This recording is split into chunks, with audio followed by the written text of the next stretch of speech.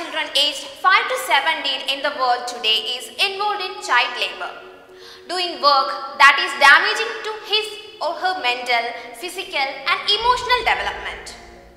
These children risk their health and their lives and mortgage their lives as future adults. Children work because their survival and that of their families depends on it.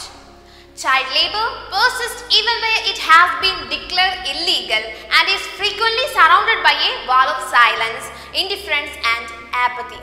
Today let's consider chapter 1 from your course book named as VANKA, written by Anton Chekhov, who is one of the master of modern short story.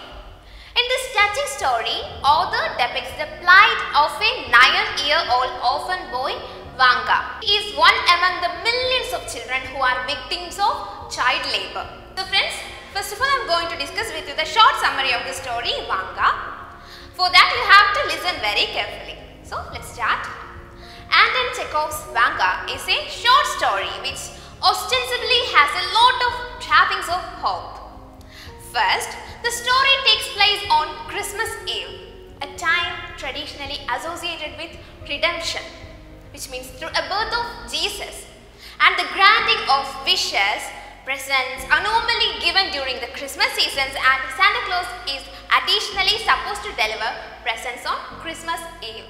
Second, the titular VANKA is an orphan apprenticed to an abusive shoemaker. The master dragged me by the hair into the yard and gave me a beating. So fearful is VANKA of his master that he must write his letter in secret. Before tracing the shape of the first letter, he looked several times fearfully in the direction of the doors and windows. Usually, stories featuring plucky orphans under abusive custodians, which means like Annie, Oliver, Twist or even Cinderella. These are the characters in the fairy tale stories. So, this ends up with the orphans escaping their horrid surroundings to a new home of love and sunlight. Third one, there is a hero just waiting in the wings to rescue VANKA. His grandfather, here his means VANKA. VANKA's grandfather, Konstantin Makarich, is a jolly man, his face always crinkling with laughter, who VANKA has spent happy times with. They had a wonderful time together. Grandfather chuckled, the frost crackled, and VANKA, not to be outdone, clucked away cheerfully. Based on this description, it would be fair for the reader to assume that Konstantin Makarich come at once to rescue his grandson once he hears VANKA's plight. All the elements for a potential happy ending are in place. VANKA ran to the nearest mailbox and thrust his precious letter into the slot. He had learnt from the clerk how letters were dropped in the boxes, and from these boxes they were carried all over the world. However, the clerk did not mention, and VANKA does not realize, that the letters need to have a stamp on them. VANKA clearly only has an envelope without a stamp. VANKA twice folded the sheet of paper and then he put it in an envelope bought the previous day for a kopeck. Without such a stamp, there is no possibility that his letter will be reached his grandfather. The elements of hope which the story lines up so neatly are for want of a simple but crucial detail. VANKA does not know any better, of course. In fact, his knowledge of the postal system is only second-hand, as the clerk did not tell him he needed a stamp.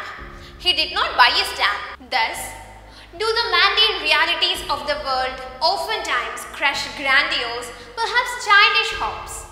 Moreover, VANKA's descriptions of Konstantin Makarich call into question as well as the character of his grandfather. Certainly, Makarich sounds like an amiable chap. But is he really willing to raise his grandchild? There is a subtle hint in the story that it was Makarich that sent VANKA away when Pelageya died. They relegated the orphan VANKA to the servant's kitchen to be with his grandfather, and from there he went to Moscow to the shoemaker Alyakhin. As such, even if the letter somehow reached Makarich, it is most likely that he would not have come and rescued his grandchild. Sometimes, glitches of hope fare little against the cruel realities of the world. Okay students, this is the end of the summary of the story, VANKA. I think the author realistically gave us the miseries of the boy VANKA, who is away from the home and is put to child labor. The boy make a feeling in our heart. So friends, the important exam oriented questions and answers are included in the second part. So just go to the second part. We will meet again one day. Bye.